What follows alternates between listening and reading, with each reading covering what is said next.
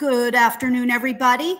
Today, the topic is crush job search rejection. And my goal is that we learn new ways to cope with and turn job search rejection into positive new learning outcomes. Some of the topics we'll talk about are job search. It's really ugly. Why this ugly topic? Ghosted. Ageism is real. And ways to crush job search rejection. It's a rough road. This job search business is ugly, painful, and stressful, even in the best of times. Nowadays, we add COVID-19 with no end in sight, businesses closing, 60 million people, Americans unemployed, millions more underemployed or have finished collecting benefits, many new layoffs, especially challenging our older and underserved populations, more college graduates with no jobs. The competition is more intense than ever. It's especially hard to handle rejection when you're worried about your financial situation, how you're going to pay your bills, buy food, pay the rent. After submitting dozens of resumes and completing lengthy and annoying applications without hearing back, it's really hard to stay positive, especially when you think you did exceptionally well in an interview and haven't heard back after several weeks. With job search, you'll be met with a great deal of rejection, even during the best of times. So buckle up, because you're definitely in for a ride. Why this topic?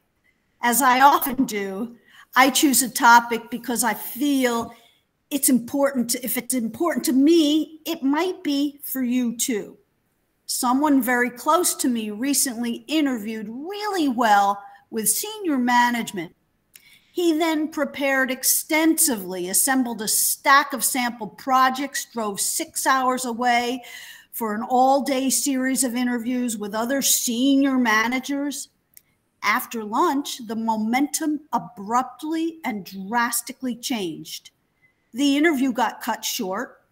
An HR assistant entered the room, stated that the remaining interviews were canceled, and she promptly escorted him out. The candidate felt like he was in a Twilight Zone episode where radar detected a gun in his pocket and he was evacuated with no explanation and zero follow-up from the recruiter or anyone else in the hiring process, even after repeated attempts to make contact to find out what went awry. Well, the fact is, he was ghosted. I never even heard of this term until recently. Ghosting, also known as simmering or icing, is a term that describes the practice of ending all communication and contact without any warning or justification, and ignores any attempts to reach out for clarification. Has this happened to anybody on this call today? Ever experienced being ghosted? Good.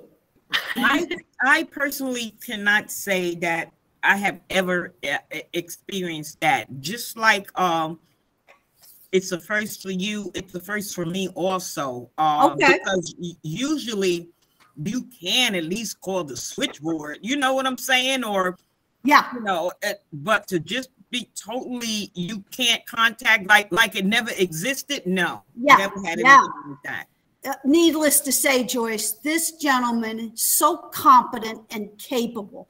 30 plus years experience, manages multi-million dollars of capital projects, excellent references. He was so dejected, so humiliated and crushed.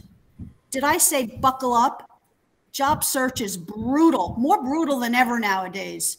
It's not for the soft of mind, body, or spirit. The process can feel inhumane, disrespectful, and downright discourteous. And if you can crush rejection, especially during your job search. I think you'll thrive during any new job you'll get. Human beings are resilient and tough, and we can handle tough things. We do it all the time.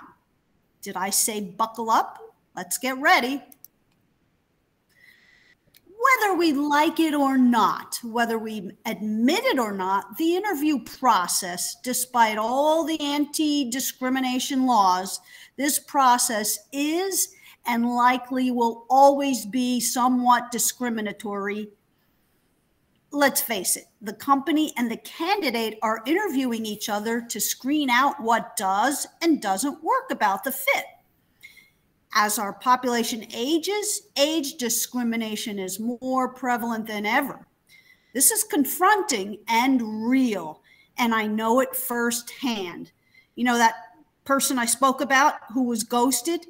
In my heart of hearts, I really think it was age discrimination, plain and simple. When they met him in person, they saw the gray hair and maybe a bit of a rounded belly, and that crunched it for him. However, despite the negative stereotypes that older workers have less energy and are less productive, the data shows otherwise. According to research from Stanford on longevity, older workers are healthy, have a strong work ethic, are loyal to their employers, and are more likely to be satisfied with their jobs than their younger coworkers.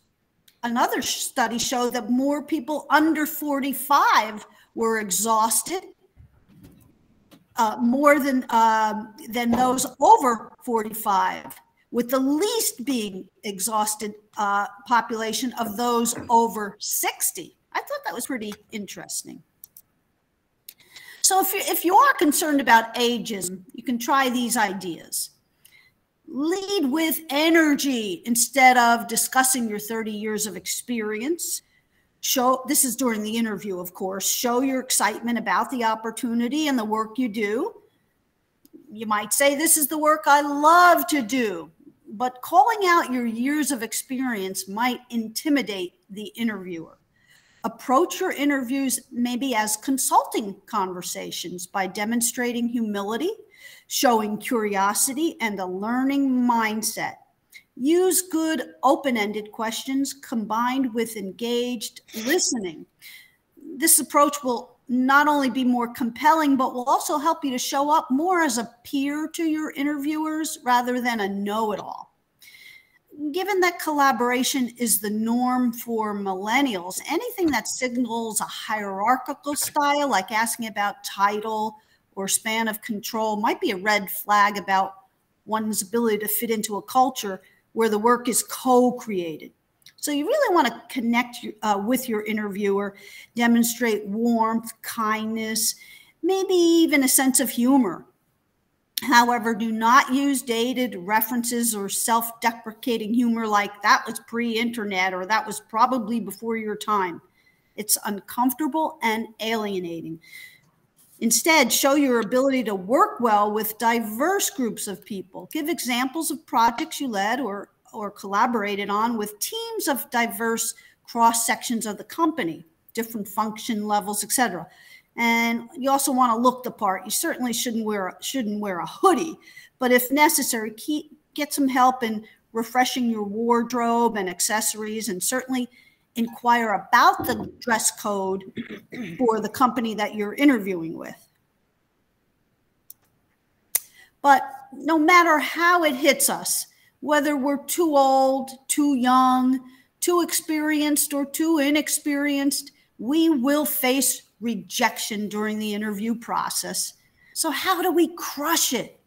Let's talk about some techniques and some ways to cope with rejection that will help you turn it into a new opportunity, a new possibility for something fabulous. I say the first thing to do following a rejection is to bask. That is, to allow yourself to be upset, to be angry, to feel despair, frustration. Most people would say, oh, don't feel bad. I disagree. We're human. When we put our hearts and souls into something and then get rejected, or worse yet, get ghosted, you are surely entitled to feel upset and frustrated. I knew in that moment that my friend was rejected. I just had to be there to simply listen, to validate his upset and allow him to feel and to vent. I strongly urge you to find someone with whom you can vent and share, someone who cares about you and is willing to stand by and just get your disappointment and upset without criticizing you in any way. This helps you get over it much more quickly. Do all the venting you need to do, but don't do it on social media. More employers are looking to see how you present yourself online, and you'll come off as totally unprofessional.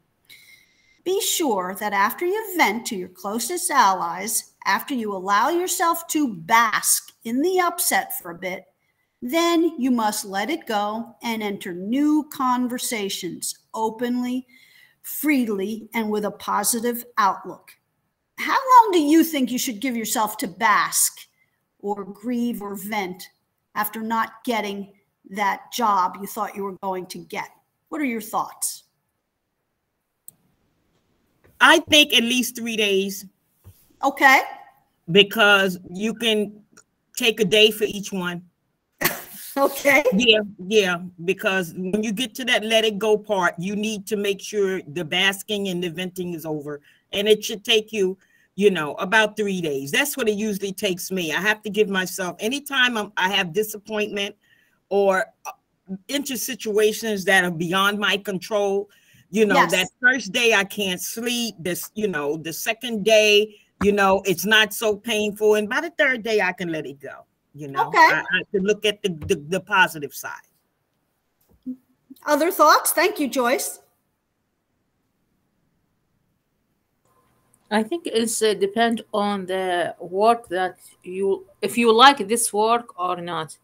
So if you like to be one of this group or not. So if it's just I want to work in this company and that's it for any reason, and not passion on this more on this work, maybe it's easily to deal with this rejection.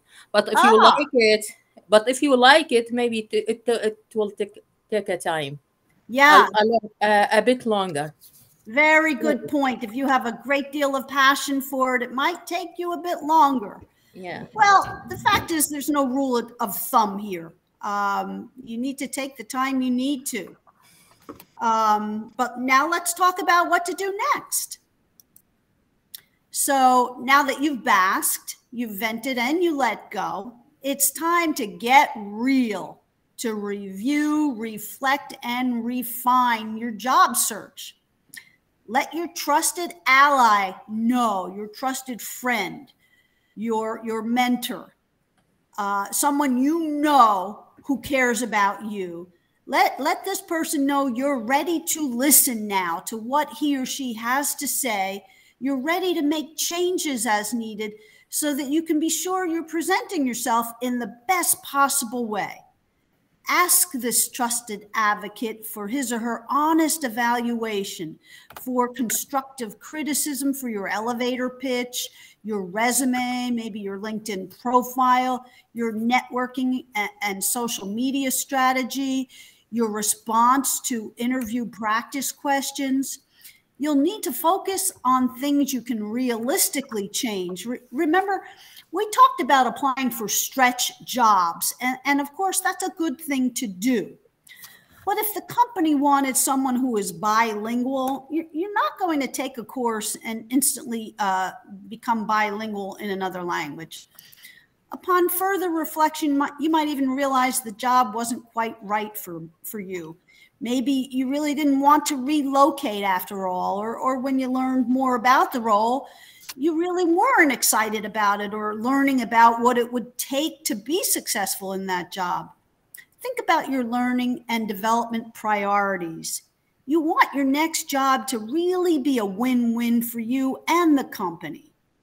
Use your rejection experience to help you refine and refocus your future job searches. Now, I have a question. would you, because I know we were using the scenario about your friend, but because the friend was ghosted, now that narrows the opportunity to find out what was wrong with why I didn't get hired. You know what I'm saying? Sometimes you could call the employer back and say, you know, is there anything that you can offer for I can do better at my interviewing, you know, or you know what I'm saying? I couldn't agree with you more, and I will actually talk a little bit further about that going forward in this conversation, Joyce. Thank you for that. Yes, indeed. And I'm not telling you that he actually did the right thing. This is what I've learned since then, which is partly why I'm doing this webinar. So continue reflecting and take notes for yourself on the interview process now. Consider your approach, your mindset, and your attitude. Did you prepare well enough for the interview? Did you research the company, their mission, employees, products, and services? If you tell the truth, did you go in there with the job description highlighted with the specific requirements you knew you could fulfill? If you were the hiring manager, would you have hired you? How was your tone in the interview? Would you rather be with someone who is upbeat, a winner, or someone who is downtrodden? Could you have worked harder to build rapport with the interviewers? Did you focus too much on technical skills and not show your personality? Were there any questions you feel you could have answered better? Were you being energetic and positive? Or were you being robotic, nervous, desperate, angry, or otherwise uncomfortable with yourself or with the interviewer? Think about feedback from past rejections. Are there any recurring themes? Gather all the feedback you can from the recruiter and the employer. And you're right, Joyce, no matter how many times you ask, they may not respond. If the feedback feels a bit superficial or generic, don't be afraid to ask for more. But again, you may not get it, and you just have to move forward. Let's see. Another thing about feedback, as I say, you won't always get it after an interview, no matter how much you inquire. There's actually a school of thought, Joyce, to ask for feedback even during the interview. For example, is there anything that I may have said or didn't say that would leave you less than 100% sure that I'm the right person for this position? I'm not sure I would ask that during an interview. Would you? Is that something you can see yourself asking during the interview? I don't know if I'd phrase it that way, but I might say, is there any more information or is there anything else I can offer that would help you in making your decision? Yeah, very good. I'm similar, actually similar, but maybe a little less assertive because I tend to be not that assertive. Yeah. Unless I was going to be going for like a sales job, maybe then I would be a little more assertive. Okay. So. Yeah, I wasn't solid on this approach either. I do like yours even better. It's a little softer, but yet it allows them to give you any feedback right there in that moment. And you still might ask for this feedback later on in the thank you letter, which we will talk about going forward. Another idea to crush this job search rejection is to manage your expectations. We know the road to success is never a straight line. There are many turns and cutoffs along the way. Applying for jobs is no different, and we know it's really hard. But the more you apply and get rejected, the more skilled and resilient you become in the process and improve your chances of getting hired. You may need to adjust your definition of a success. You may not get the exact title or dollar amount that you want. Getting a new job is hard, and it could also take a very long time. So you want to celebrate your victories along the way, such as getting the interview. Get excited about a second round interview. Keep in mind that the odds are stacked against you. So if the offer does not materialize, understand it's part of the process, and you'll only get better at it next time. To help crush rejection, understand you are not alone. Don't take it personally. Yeah, easier said than done, right? After you put your heart and soul into something.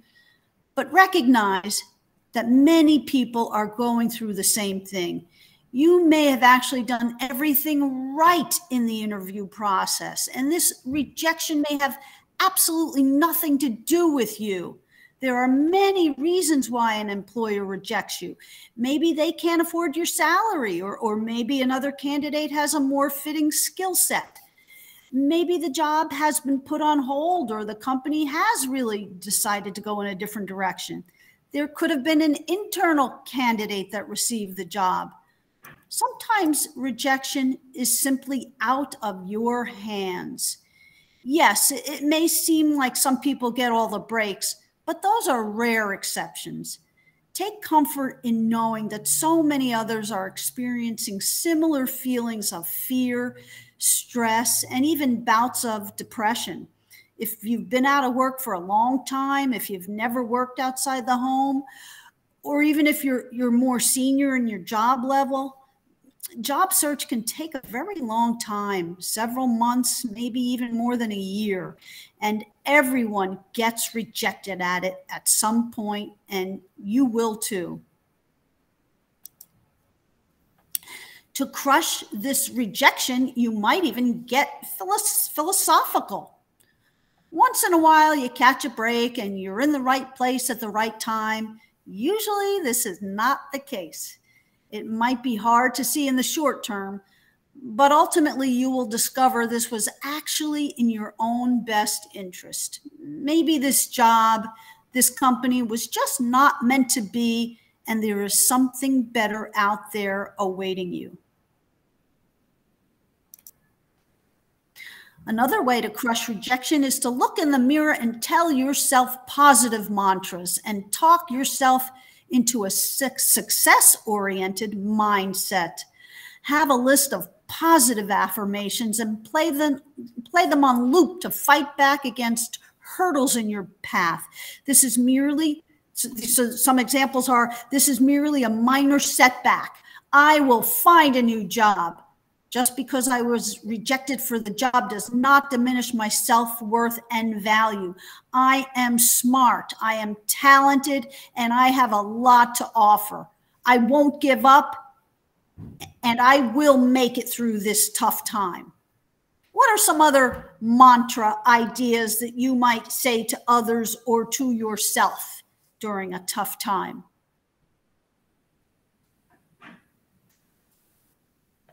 Just anything that you could say that builds you up, that makes that this decision doesn't change who you are. That I love it. That somehow you didn't get a job doesn't mean that you're not going to get the next one, and that you're less qualified than you thought, because you never know what the reason was. Excellent. Every no is one step closer to a yes. So wow. With every no, you're getting one step closer to a yes. That's awesome. Others? Any others? Thank you for those.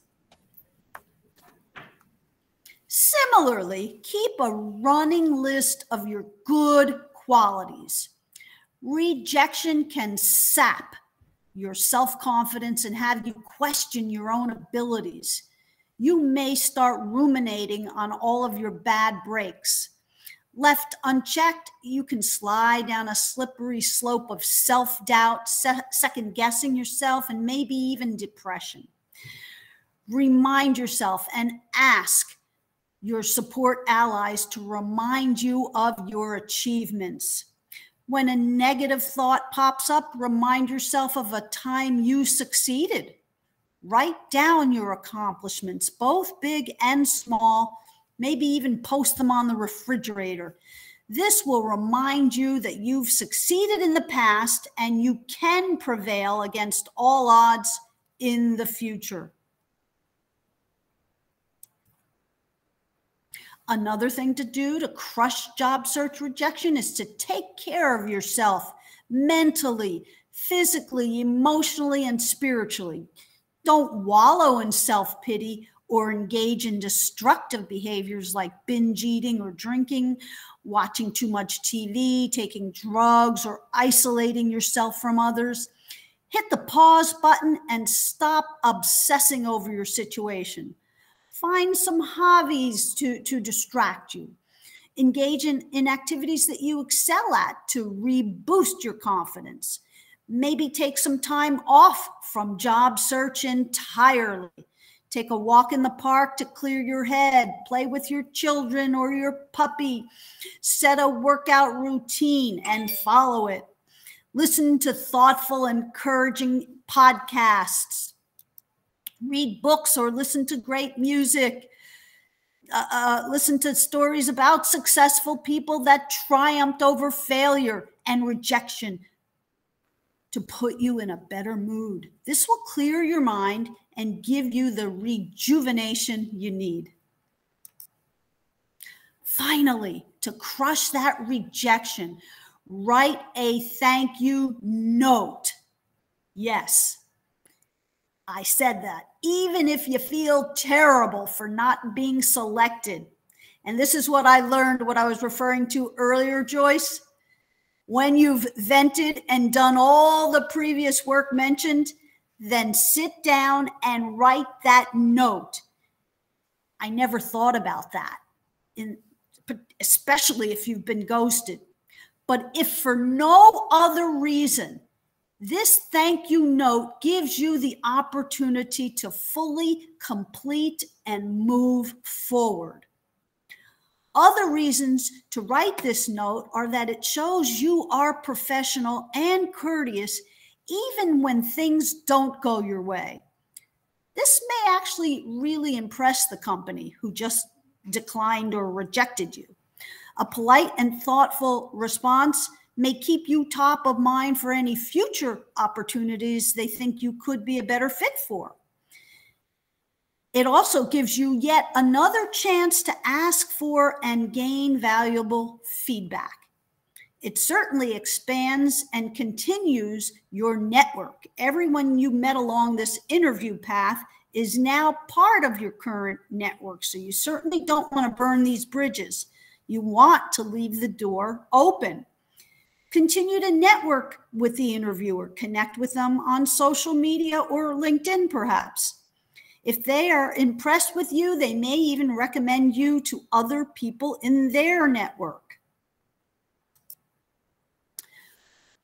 What to include in a strong job rejection response or thank you note? Your job rejection response should be short and courteous as you professionally express your disappointment in not earning the role, your appreciation for the opportunity and your gratitude. Be sure to include a formal greeting.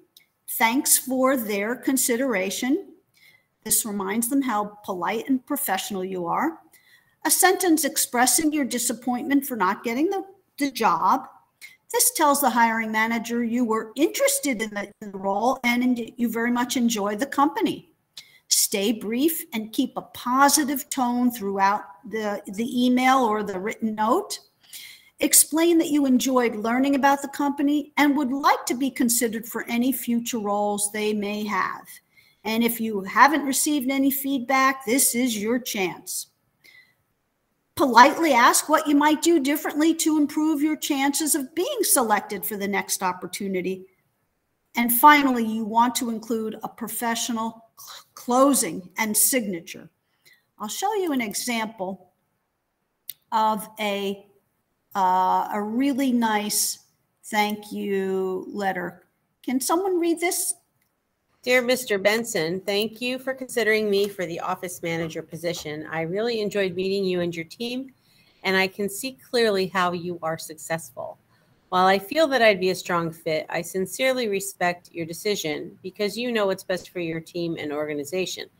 If anything with this position changes, or I may be a suitable candidate for another opportunity, I'd be happy to return for further consideration. Until then, I wish you and Mountaintop Coffee Rangers all the very best in your future expansion goals. Sincerely, Jason Monroe. Very good. In conclusion, in today's rapidly changing workplace, developing a mindset of grit and resilience is essential for crushing job search rejection. You want to see each setback as a challenge to grow both your self-understanding and your ability to bounce back and deal with disappointment. Overcoming obstacles on your career path will increase your chances of landing the right role. So make a point of staying constructive and do all you can to learn from each experience to help you get ready for the next opportunity. After all, getting turned down for a job happens to everyone. The most important thing is what you learn from that experience. Have I met my goal to pass along any new ways to cope with and turn job search rejection into positive new learning outcomes? If so, what are your specific takeaways from today's webinar?